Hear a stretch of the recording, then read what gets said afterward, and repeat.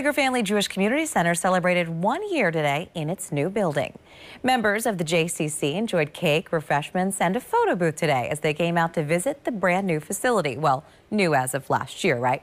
Since making the move last year, membership, we're told, has doubled. The new building has offered more opportunities for members to make connections and memories with those in the community.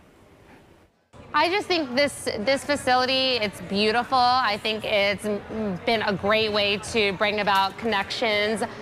Maybe folks that hadn't been to the JCC in a long while but wanted to come visit the new center. I think it's really brought, back a lot of people, and that's been special to see.